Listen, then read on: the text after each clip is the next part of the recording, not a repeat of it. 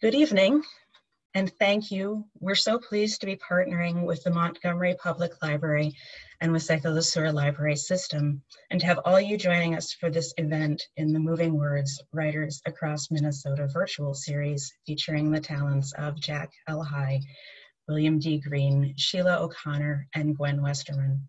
I am Wendy Worden, Programs and Services Assistant at the Friends of the St. Paul Public Library, which is the Library of Congress-designated Minnesota's Center for the Book. As we get started this evening, we would like to take a moment to acknowledge the Dakota people, Indigenous keepers of the land from which we broadcast tonight. This land was reserved by the Dakota in the Treaty of Traverse-des-Sioux, signed with the United States in 1851, and it remains sacred to them today. I also want to acknowledge the Ojibwe people, fellow Indigenous inhabitants of this land. Dakota and Ojibwe people are the original stewards of stories in this place now called Minnesota, and we at the Friends honor that tradition and the knowledge and values embedded in it as we work to lift up storytellers in our state today. The Friends has coordinated the year-long Minnesota Book Awards program for 14 years, and as Minnesota's Center for the Book, we produce programming that benefits all ages and reaches all corners of the state. This programming is supported by funding for the Center for the Book included in Minnesota's K-12 education bill. We are grateful to all the state representatives and senators who advocated for that funding. On to our main event. This series is made possible in part by the state of Minnesota through a grant to the Minnesota Department of Education, and additional support is provided by the Harlan Boss Foundation for the Arts, the Hognander Family Foundation, and Education Minnesota. We will have a reading and conversation followed by a Q&A with you, our audience. Biographies of each panelist will be posted in the chat, and we'll be following up this program with a brief survey to get your feedback, so please be on the lookout for that. Next Chapter Booksellers in St. Paul has partnered with us on book sales this evening. Please visit their website to purchase titles by our featured authors, and we'll put links in the chat throughout the evening. To start things off, we'll have a brief reading and presentation from each author. First, I'd like to welcome Jack L. High, writer on history, medicine, science, and crime. Welcome, Jack. Thanks, Wendy, and it's good to be here. I'm grateful to the Montgomery Library and to the Friends of the Library for sponsoring this event, and it's wonderful always to do the events and getting out to all kinds of audiences. I really enjoy it. And I'm here to talk with you about a book that I have recently published. It's called The Lost Brothers.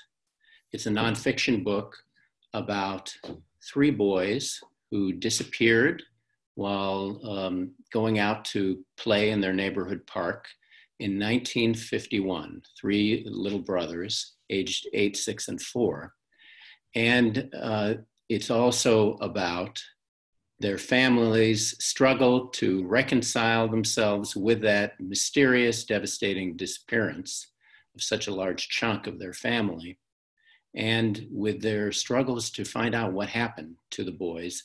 Their search for those three brothers continues to this day. There is an active investigation going on right now to dredge up more information about the fate of the brothers and to try and figure out what happened to them. And I'll begin just by reading a very short opening section of the book. Many years ago, I called a phone number in a classified ad that pleaded for information on a trio of missing children. I didn't know it, but that ad appeared in the newspaper every year. I spoke with Betty and Kenneth Klein, who invited me to drive from Minneapolis to rural Monticello, Minnesota, to meet them. They lived in an old farmhouse and had been married for 56 years. Much of that time, a nightmare of not knowing, endless searching, and waiting. Decades earlier, they had lost 3 young sons. The boys vanished in a single afternoon, unaccountably and without resolution. Betty, 73, was calm and determined, and she did most of the talking. Kenneth, 81, had recently undergone treatment for cancer. He looked pained and spoke slowly.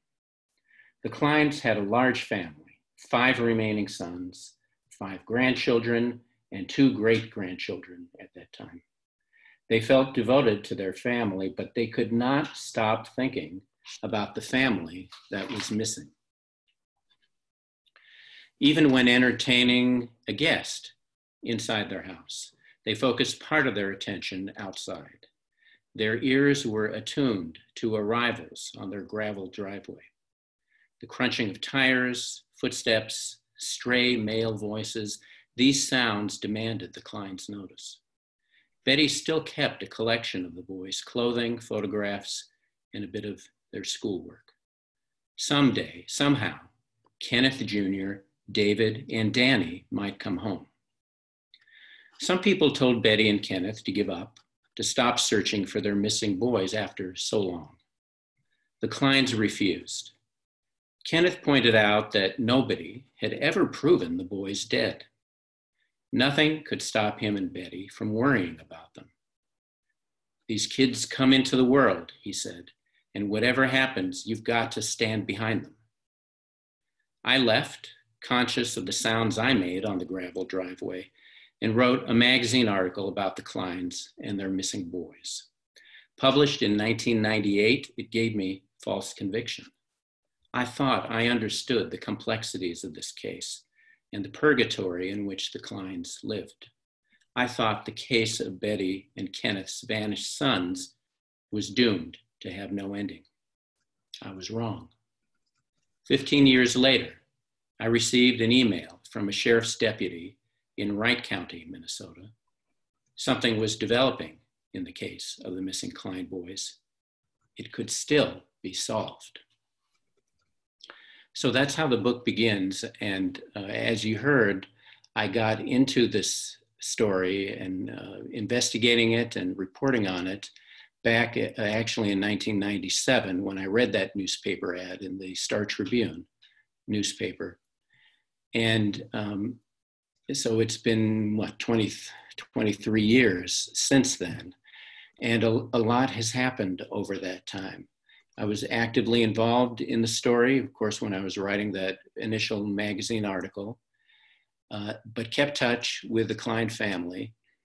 And then, as I mentioned at the end of that section, around 2013, heard from that Wright County Sheriff, Jessica Miller, who was asking me for what I had still about the Kleins and the case, because she and her partner, who were both working on their own time, not on Wright County Sheriff's time, to investigate this case, were drawing together everything they could find.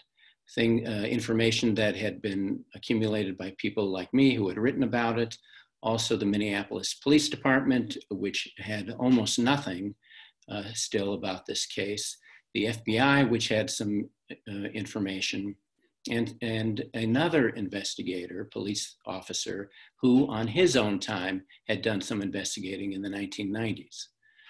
So it's a case with really long tentacles and has not let go of me for such a long time.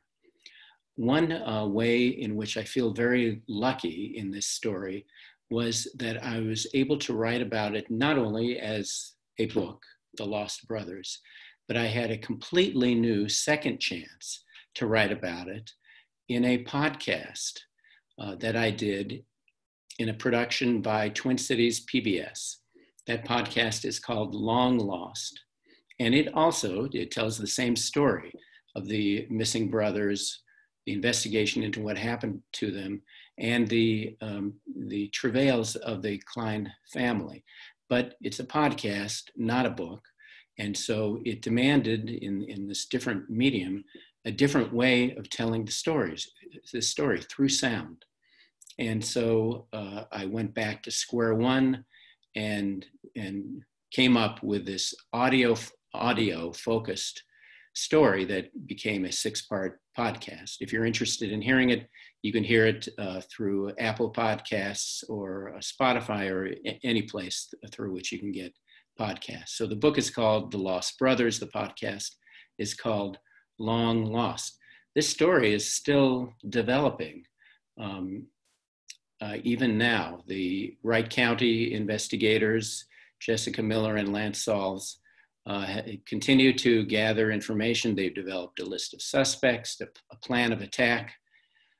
Unfortunately, the one thing holding them up at the moment is that the Minneapolis Police Department is in great disorder at the moment and has no resources or initiative or, to be frank, interest in looking into a case like this, which up till now has not been conclusively solved.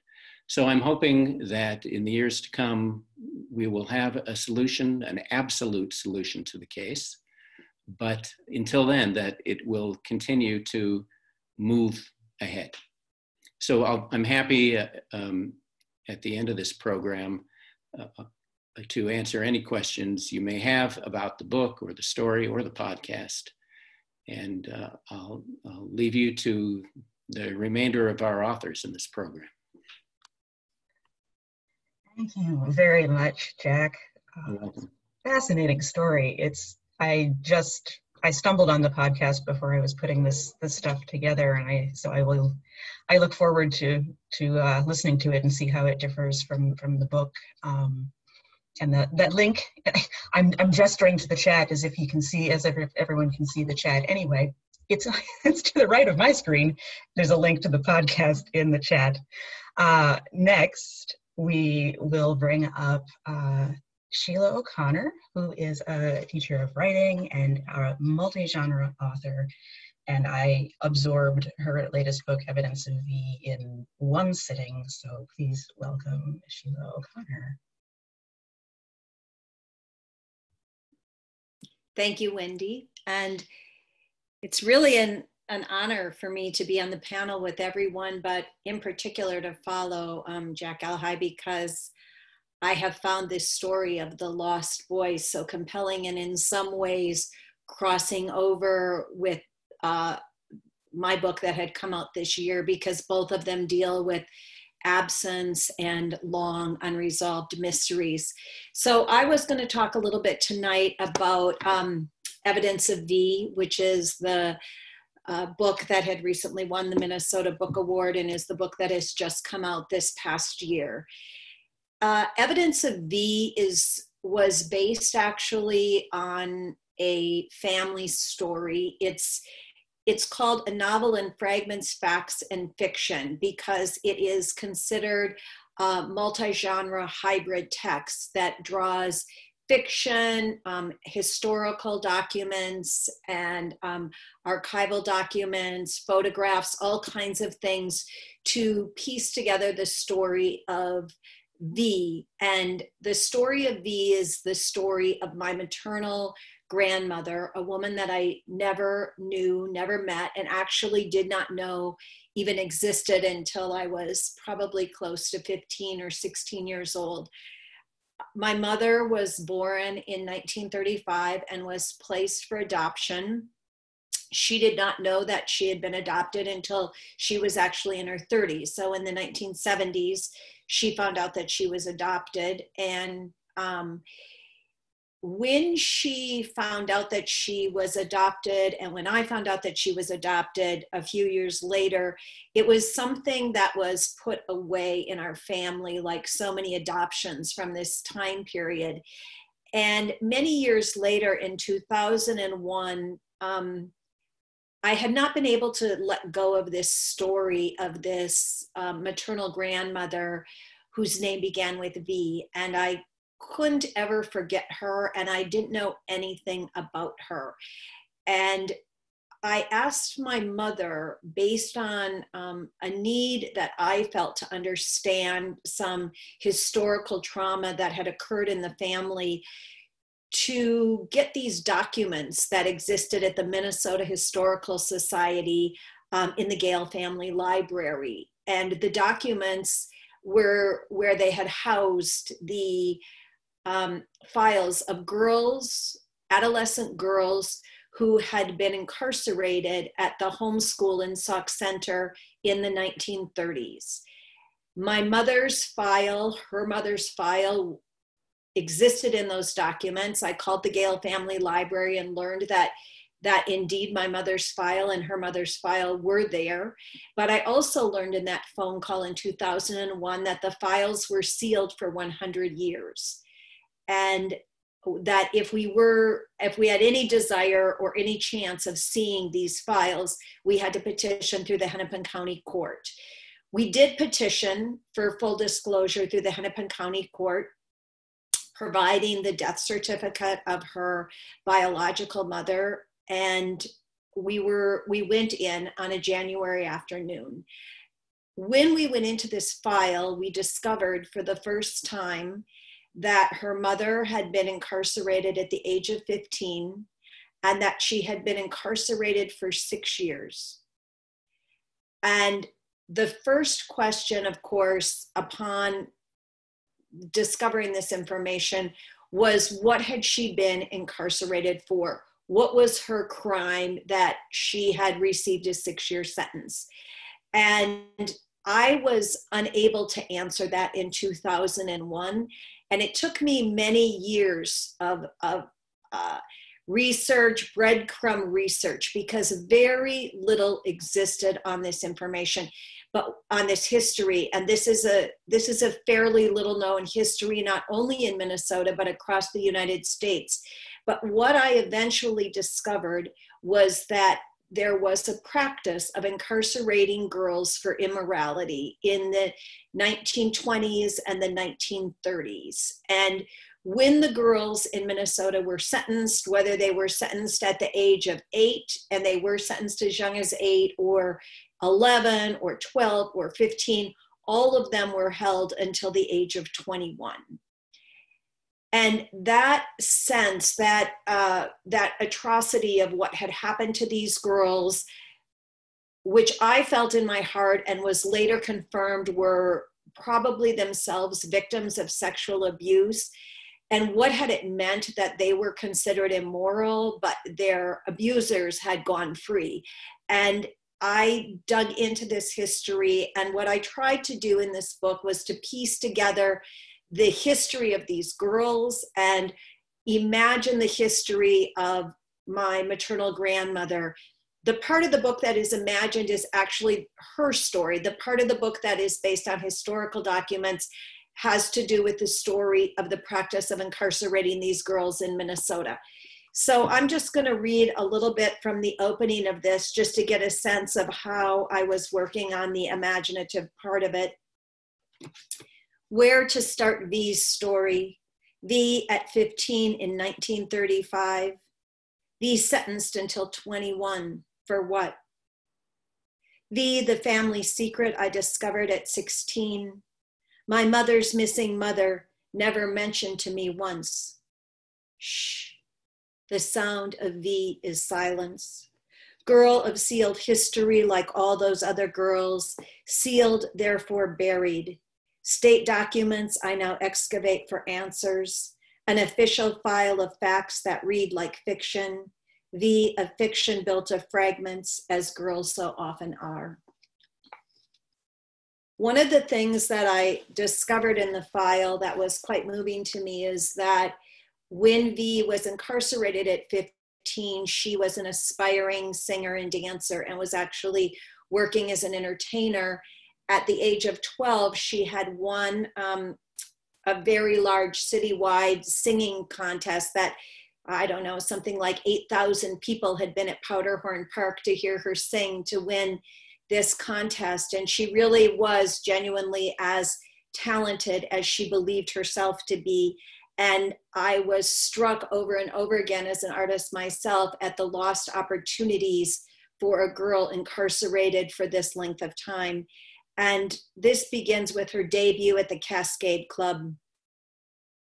She enters the tunnel a little fox. Little Fox is what he calls her, and she wears that clever nickname like a mask.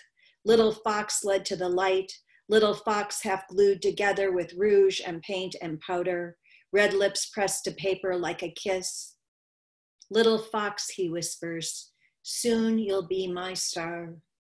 In the next room, men stripe along the bar, crowd the steamy darkness, wait for the girl to sashay into the spotlight, the girl to offer them a song, her skin. You'll still have your fur, he says, draping the fox stole on her shoulders, brushing his hand between her legs. Just dance, he says. A dance is all they want.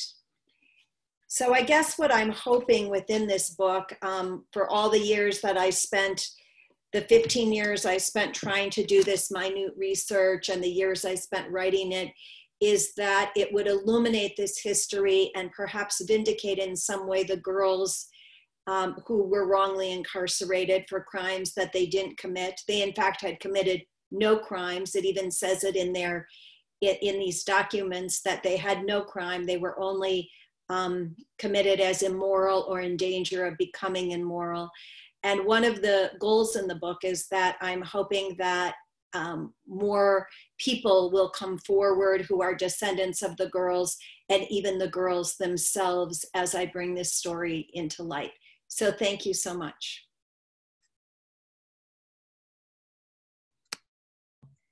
I'm gonna read it again because I was so taken with the whole in danger of becoming immoral, because honestly that would have been me, singing, dancing, little nutball that I was at 16. So yeah, fantastic, Sheila. Thank you so much. Our next writer with us this evening is Gwen Westerman. She's also a fantastic textile artist and an educator and a poet and many things. So Gwen, thank you so much for being with us this evening. Thank you. Hamitakiapi, Dad Yahipi Kinwashte. Hello, everyone. It's really good that you are all with us this evening. And I want to start with just this amazing new collection of Native Nations poets that has just come out from Norton Publishing. There are 160 poems in here, from coast to coast and border to border, edited by the U.S. Poet Laureate, Joy Harjo, along with Leanne Howe and Jennifer Elise Forster. So what I wanted to do is read from the Plains and Mountains section, which contains my poem, We Come from the Stars. And that's our Dakota origin story. Stellar nucleosynthesis. That explains where everything in our universe came from, according to astrophysicists who only recently discovered the cosmological constant causing the expansion of our universe. Our creation story tells us we came from the stars to this place, Bedote, where the Minnesota and Mississippi rivers converge. Our journey along Wanare Chonku in our universe, that stargazers later called the Milky Way, now disappearing in the excessive glow of a million urban uplights. The original inhabitants of this place, of our universe, we are Uchonchpi Oyate, star people, and will remain here as long as we can see ourselves in the stars. So it's a real honor to be part of this collection. It was a long time coming. In 1998, we, as a group of Native scholars, Native writers, Native artists, were told by someone from a literary association that Native American literature would never be taken seriously until there was a Norton anthology. And we were pretty incensed, and it led us to create our own organization, our own conference, the Native American Literature Symposium, where for 20 years we privileged the voices of Native scholars and Native artists. And check it out.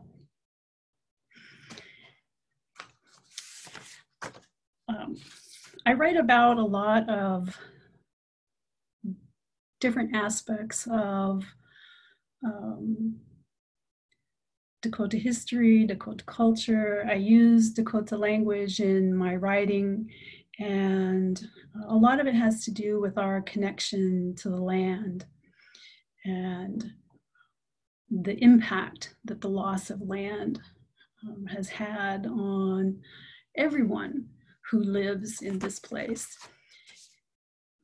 And it's a struggle sometimes.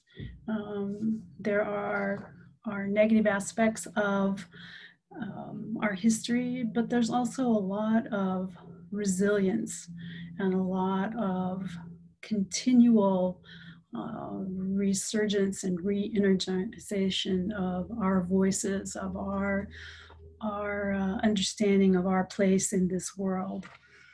And I think it's really important to be able to write about those things, especially in these times. Last year, I was asked to participate in an exhibition of poetry and visual art that focused on the 1868 treaty. And I went through Article 10, that was my article. There was visual art and music and written word for each article of that treaty. And I went through and picked out words from this treaty article that talks about Dakota and Lakota people are no longer going to receive annuities, but instead they're going to receive goods, clothing, cattle, farm implements, instead of annuities. So this is the piece that I wrote for that. It's called Wikchimina Psalm Wikchimina, 10 by 10. From time to time, year to year, Dakudana unkiksuyapikte. In lieu of all treaties heretofore made, wowapi unkahapi owaski. And the manner of their delivery, dana stodunyapik a unkogachgapi. In testimony of all which we receive, daku owas unchipi unyohapikte. Each person, each family, each lodge, Tuwe owas wicha unkiksuyapikte, shall be named, entitled to be present. Chaje wicha yatapik wana, 4 years, 12 years, 14 years, 30 years. Tokatakia, in no event withdrawn or discontinued. Ohani, each lodge, each family settled. Dakudena echunkumpikte, permanently. He unipikte.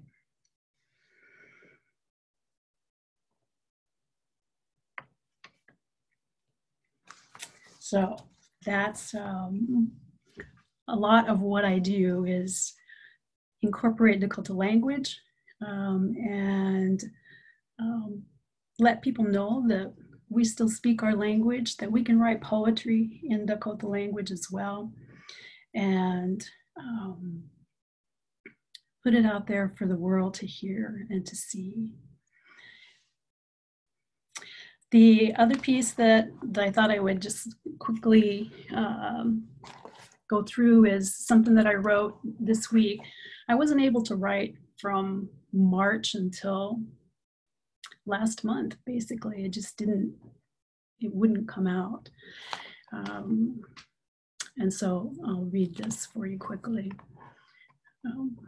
Homebound used to mean an elderly or sick person who would not leave their house. Thursday night visitation of the Indian Southern Baptist Church included the homebound, mostly old people to my child's eye. Visitation was boring to me. No other children to play with, riding in my grandma's car, visiting people I did not recognize. I remember it with sadness and melancholy. While we are not homebound in that same specific sense, we seem cut off physically from the people we know and love. Text messages and photo op sunsets or suppers cannot replace the sound of unmasked laughter, the shared smiles, connected and illuminating eyes, eyes that lose their sparkle when nose and mouth are covered. How have Muslim cultures been affected by this pandemic in places where women are veiled, in the deserts where men and women cover their faces? In this, what is meant by the light, or is this what is meant by the light of your smile? That it is really connected to your eyes, mouth and eyes working together to convey that light? Then what is lost in the 1,000-yard stare of trauma? The connection between eyes and mouth and that spark in us, that blue light of our souls. What is being broken in us, shuttered or smothered or dimmed because we cannot see each other in the smiles, physical smiles, actual smiles, not virtual, of others, real smiles, honest smiles, heartfelt smiles, not the posed or perfunctory or plumped collagen smiles disconnected from feeling by the need or requirement of performance. I went to visit my junior high music teacher in 1997, who was by then selling insurance. The first words out of his mouth when he saw me were, "I'd recognize that smile anywhere."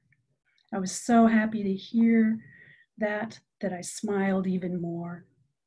Someone recognized me, someone who had known me as a child. I felt whole again. What do we lose when we can't see a smile? Thank you.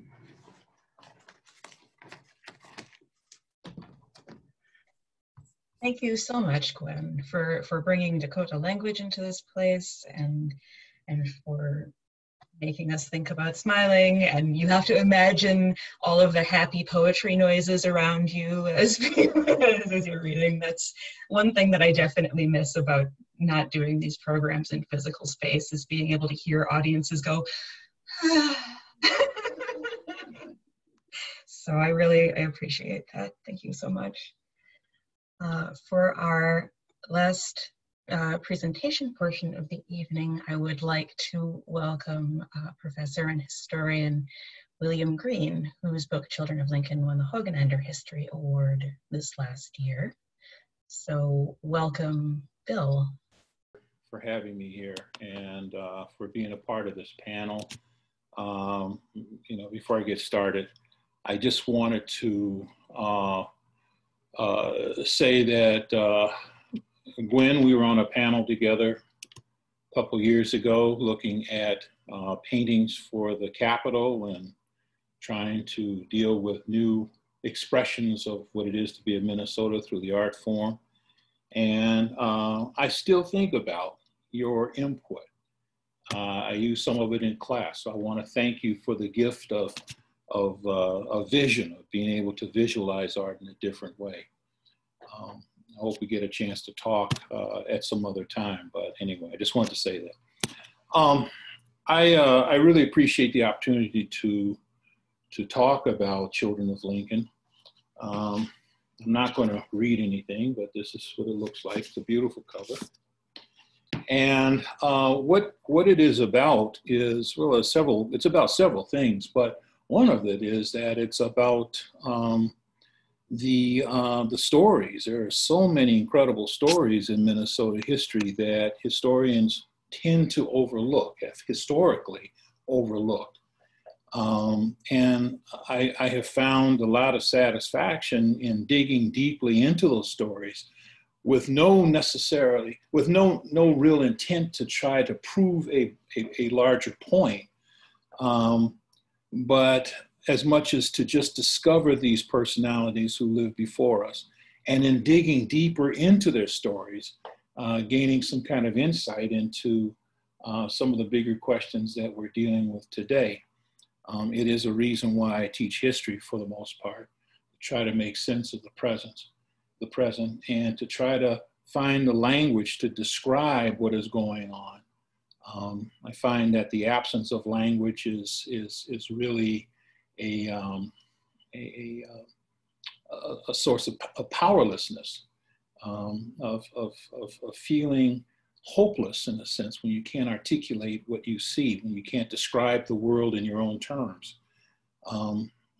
I find that that's more readily remedied through literature, but history is not that far away from literature, especially when you're trying to unearth the human dynamic, to try to make sense of it, and if possible, to find the music in the way that people express themselves. So, you know, it was in trying to capture all that I wrote this book, Children of Lincoln.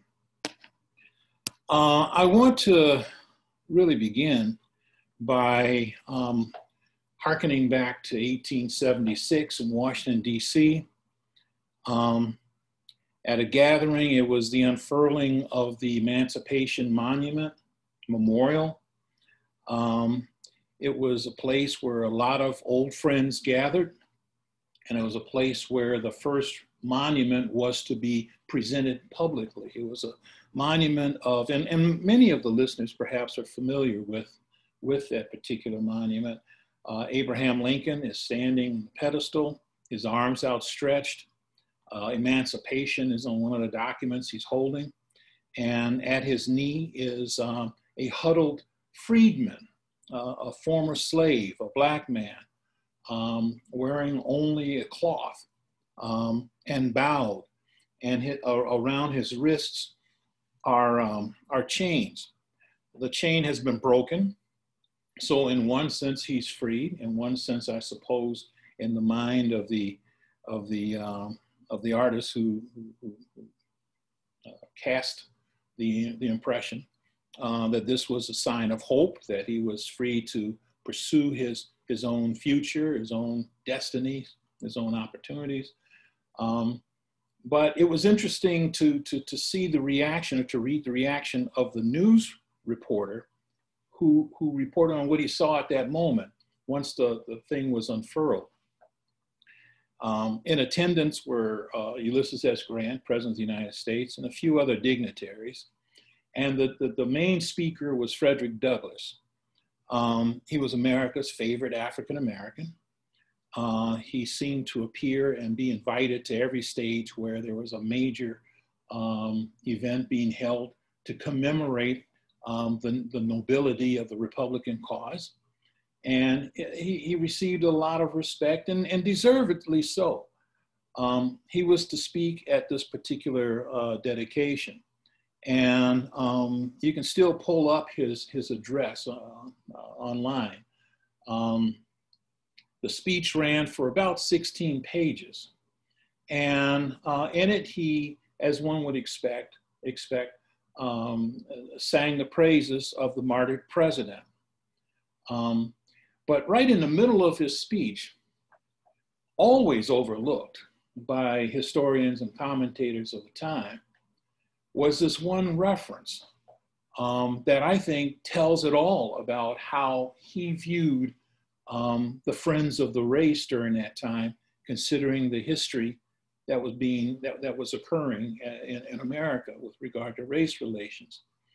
He says basically to the audience, the majority of whom are white, and presumably supporters of abolitionism in the 13th, 14th, and 15th Amendment, and who perhaps fought in the Civil War, and were proud supporters of Lincoln's vision. He says to them, you are the children of Lincoln, which is where I get the title for my book. You are the children of Lincoln, but to us, he's referring to the African American, we are at best his stepchildren. And it seemed to characterize for me a lot about the nature of race relations, certainly at that time, and I think to some extent presently as well. His point seemed to be that, first of all, the monument itself was, the idea for the monument began with a Black woman who was emancipated as a result of the act of Lincoln. She learned in '65 of his assassination and felt that there should be some kind of dedication to him, some sort of monument.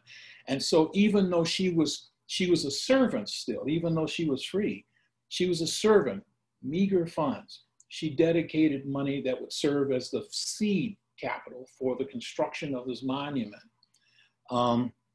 Slowly but surely, money was collected, primarily initially from Black troopers who served in the Civil War.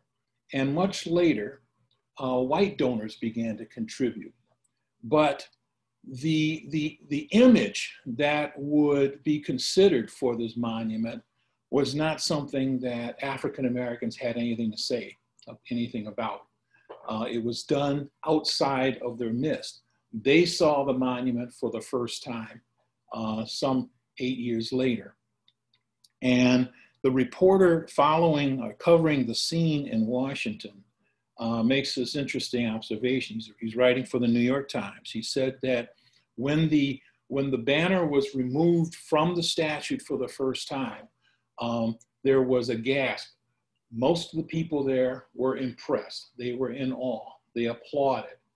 But that the handful of African Americans who stood in the periphery of the group seemed to show a degree, and this is his term, of disquiet. And he seemed to feel a little, he expressed a little confusion as to what that meant. He didn't understand, because clearly this was a great thing being done for African Americans, showing the work and the grace of Abraham Lincoln. In looking at this statue, the statue itself has become controversial over the past couple of years. And I think it is fair to say that if you were to look at the statue itself, it would look like the embodiment of paternalism, white paternalism over the African American, that the African American is freed, but never fully equal to the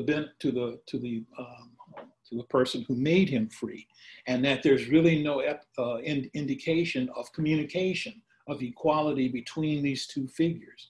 And so the African American is always in a subordinate position, as shown in this particular statue, at least. What's interesting about that is that it's not clear at all that Abraham Lincoln would have been happy with that depiction of him. In historian Doris Kearns Goodwin's book, A Team of Rivals, she talks about, at the end of the book, Abraham Lincoln coming to Richmond after the war. He got off the boat with his son. He's walking through the streets along the wharf in Richmond, Virginia, and African Americans begin to see him, and they recognize him, and they flock to him. And when they get close to him, they fall to their knees and sing his praises. And Lincoln, as Kearns Goodwin characterizes it, looks discomforted by what's happening. He feels very much uncomfortable with it, because he's calling to these African Americans to stand up.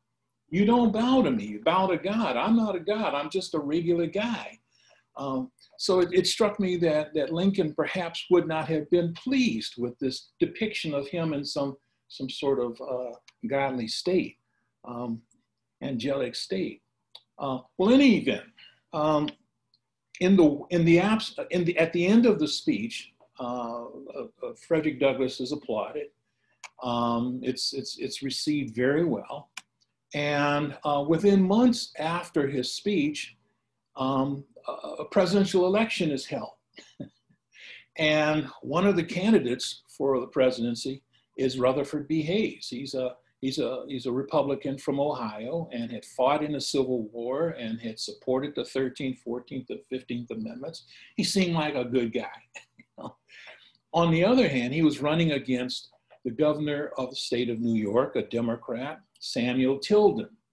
And Tilden represented a much more conservative view of race relations and appealed to that strain in among his constituents.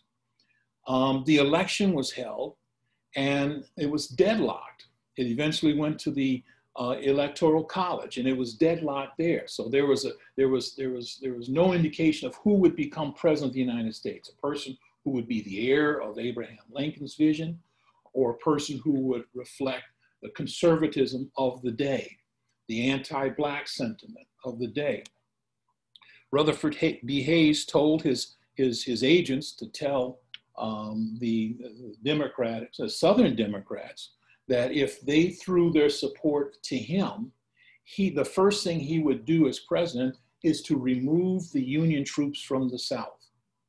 And in doing so, he would basically allow the Southern white supremacists to have their way with African Americans. They did, and he did. He removed the federal troops from the South. And after that, white supremacy took on a whole new level of intensity, where African Americans were killed, were oppressed for the next several decades. And what's noteworthy about this moment is that that period of tyranny, of tragedy, is occurring on the watch of the time where the friends of Lincoln and presumably the friends of African Americans were in power.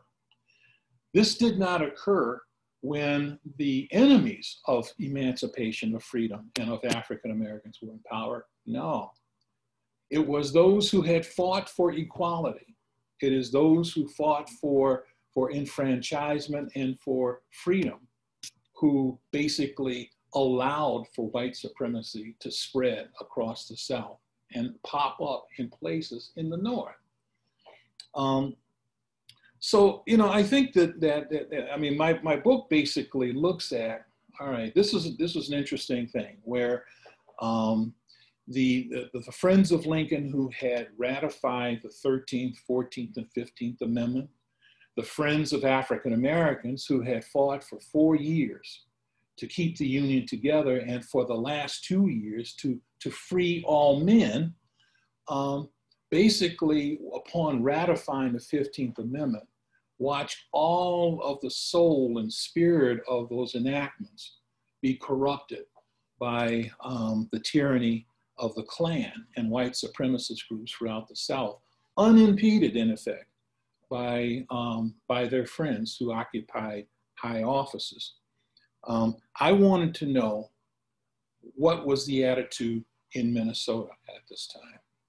Another reason why I wrote the book is because you don't find a lot of materials on what's going on in the North during a period of Reconstruction. Reconstruction tends to be viewed as Northern occupation of the South and of the fight against white supremacy, or at least the tyranny of white supremacy.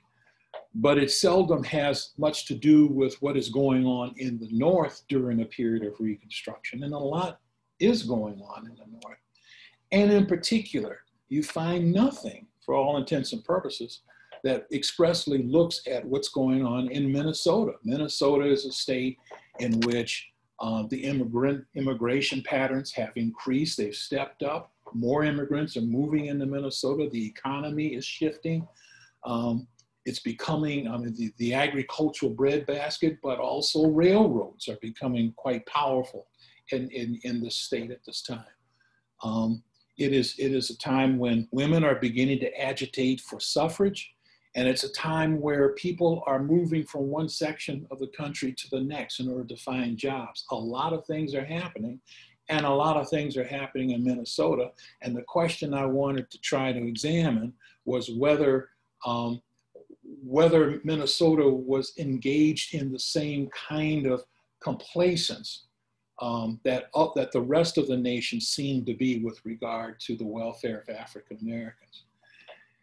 And so in order to answer that question for myself, to some degree of satisfaction, was to identify 4 people who I thought represented a broad and fair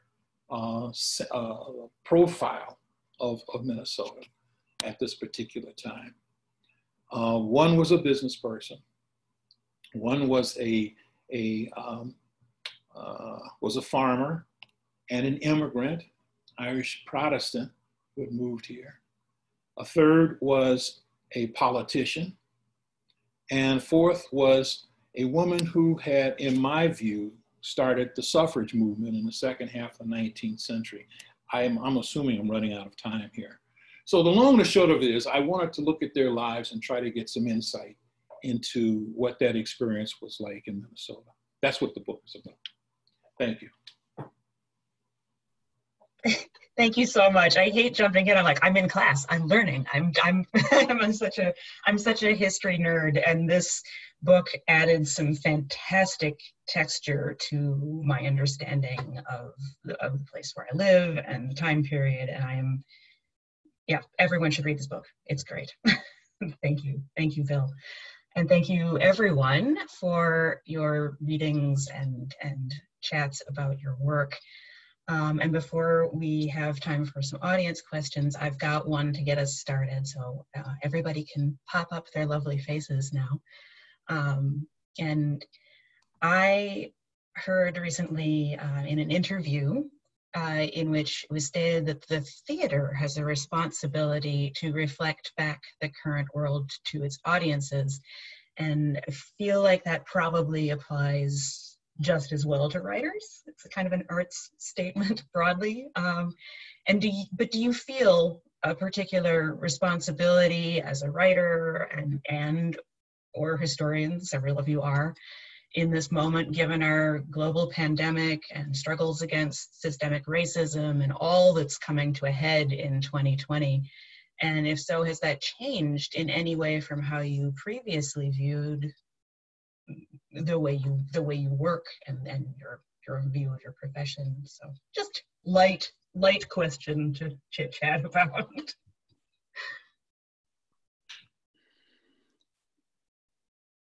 Well, I'll jump in. It's an intriguing question. I have always believed that writers write most powerfully and movingly and influentially when they are pursuing their own obsessions, fixations, problems. And in doing so, they will reflect the world around us. But I don't know if it is a dictum in theater that you should reflect the world around you. I've never set it as my goal to do that. And instead, I've been doggedly looking inward at what makes me run and what troubles me and torments me.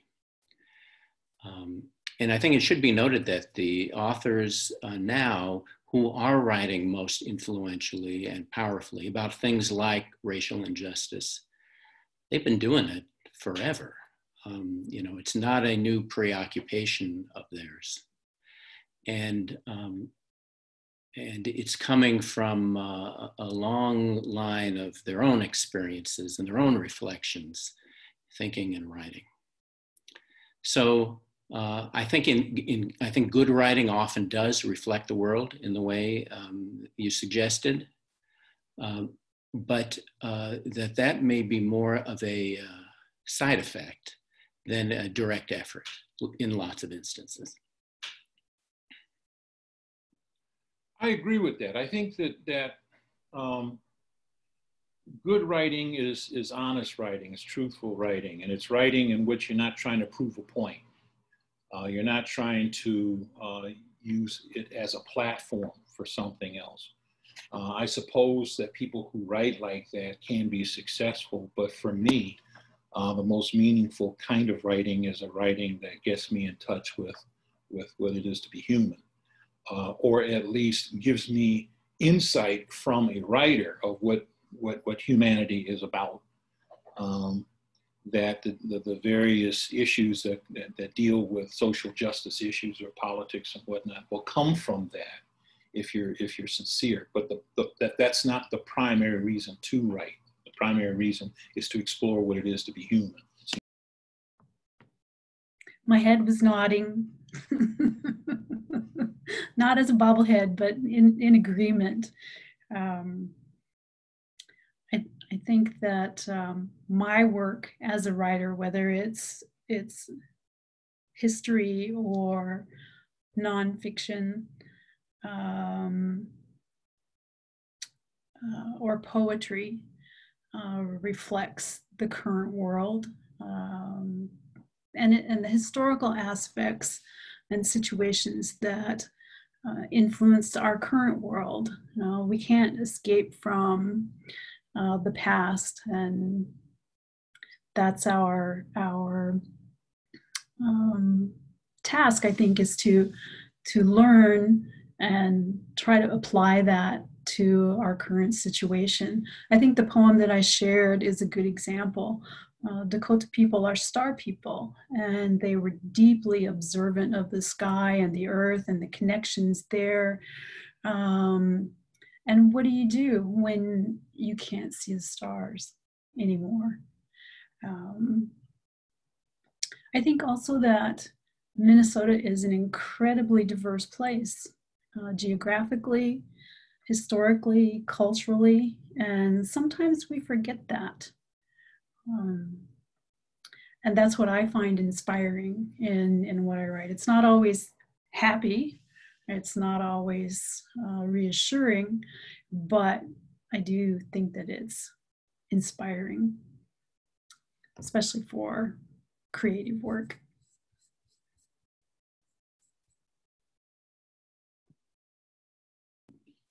Well, those were fabulous answers. And I guess I also agree with everything that's been said. So maybe the only thing that I might add to it is that I'm aware that from the time that I started writing, even as a child, I write about what I don't know and what I don't understand. So I've actually never started a book with something I had an idea to say something about, because I don't know what I think about something until I've written it and thought it through and witnessed something. But I will say that my work is always maybe concerned with large questions that, you know, I want to understand. And I have chosen to understand it through fiction, because primarily fiction allows me to learn through story. And there's a way in which I trust story to make sense of things that I will never make sense of in the world. You know, I mean, there's sort of an order and logic to fiction that is evading me every day right now. But I think I would say I'm not sure about the theater either, because there's plenty of theater that is really purely entertainment. And, you know, you can go to Broadway in New York and see it. You know, some of the things making the most money in theater are purely entertainment. And I think there's a spectrum with writers too, you know, what writers are about. But for me, I'm about this search and what I might come to discover. But I think my books raise as many questions as they provide answers.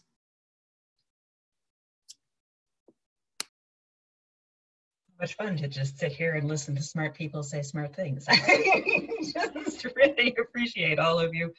I absolutely, and I've had teachers, you know, say things also like you can't start writing knowing where you're going, and I think you all sort of pointed to that in some way, whether it's writing about the things that are just that won't let you go, or trying to find where, you know, where humans are and why humans do what they do, and all of those things are so important. And I guess in a similar vein, and maybe and hopefully on a more light note, I don't know.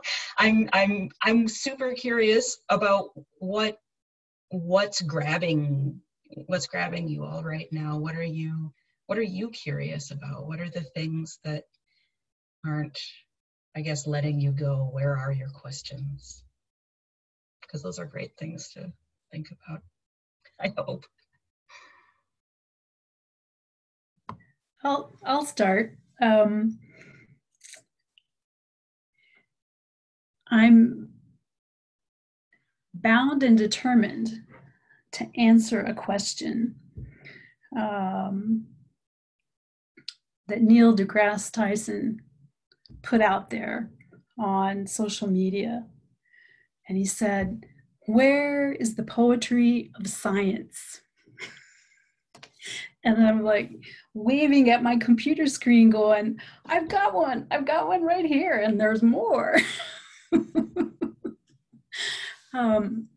But to write about those basic elements of life and creation and creativity, that blue spark, that whatever it is that makes us human, whether it's describing it physiologically or molecularly. I was a chemistry major as an undergraduate, and I loved drawing benzene rings, and loved calculus and physics formulations. So that's my secret endeavor right now. But now everybody knows.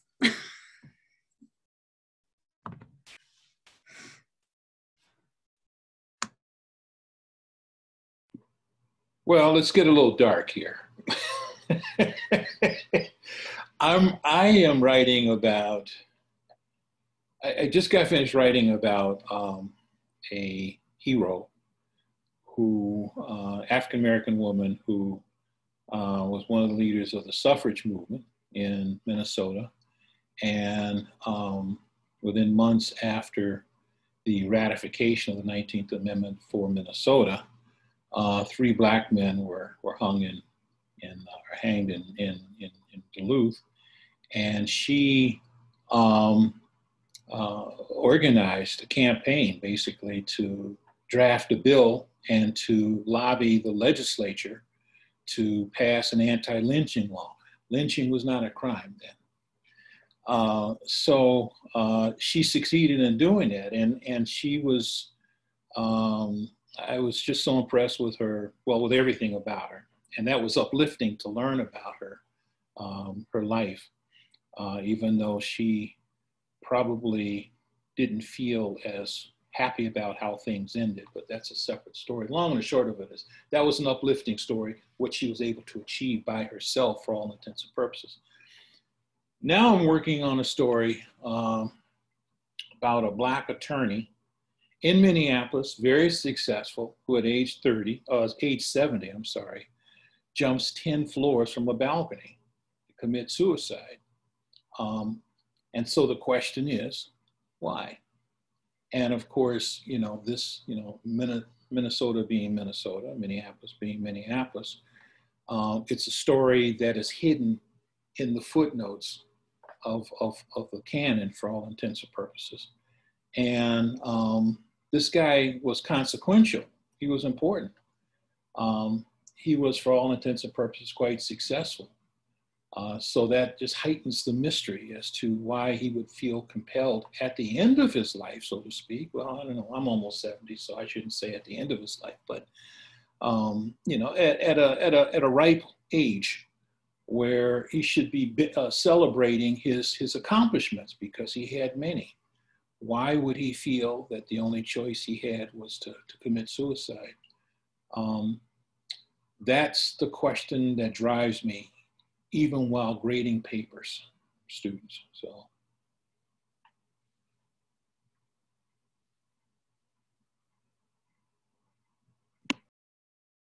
I've been right now hoping to gather maybe more of the stories of the women who are the descendants. As I'm hearing from people, I don't want to, I'm not ready to leave this book behind. I was interested in what Jack had done with that podcast. When I came upon this history, I have a little piece of my family in it, but I realize it's a much larger story. And what I'm kind of hoping is to find a way in the universe to gather more forces to collect this story. I just was watching the Epstein documentary, and I thought, I'd love to get my hands on these files and see how many of the girls were abused by the same people, you know, how many of the men's names were being repeated. But the files, again, they're sealed by the courts. So I feel like it's going to be a really difficult task, but I'm not done with trying to find a way to do right by these girls. So that's kind of the project that is pulling me as a writer right now. One of the themes that has followed me throughout all of my writing for many years is the theme of cultural collision. And I have just finished for Smithsonian Magazine a lengthy article that'll be published later this year about a wrongful conviction that resulted from a murder that happened in the 1930s on the White Mountain Apache Reservation in Arizona. An Apache medicine man was convicted of the murder, but he was clearly framed and spent 20 years in federal prison before he was able to get out. And he got out because of a partnership that he built while he was in prison with someone who agreed to join him in working on getting him out. And that was the mystery writer, Earl Stanley Gardner, who wrote all of the Perry Mason mystery books. And Gardner took a strong interest in wrongful convictions and even assembled a group called the Court of Last Resort to help people who had been wrongly convicted of serious crimes to get out of prison. And this was in the 1940s and 50s. And so it's such an interesting meeting of minds. This man, this White Mountain Apache medicine man, Silas John Edwards, and Earl Stanley Gardner, how they worked together, what they thought of each other, what they respected in each other and did not understand of one another. And in the course of writing the story, I was able to document what happened, but even better, for the first time in print, name who really did kill the person who was murdered back in the 1930s. It certainly was not Silas John Edwards. And so it's a continuation of a theme that really I've found in my work for a very long time.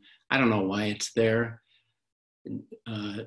but it's there, and it really scratches an itch to pursue it.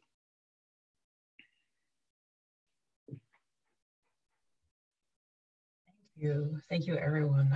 I'm just always interested in what's pulling people along right now, because especially since I think a lot of us who consider, who write or who are engaged in any kind of creative art have really felt a lot of strange things in the last 6 months, especially.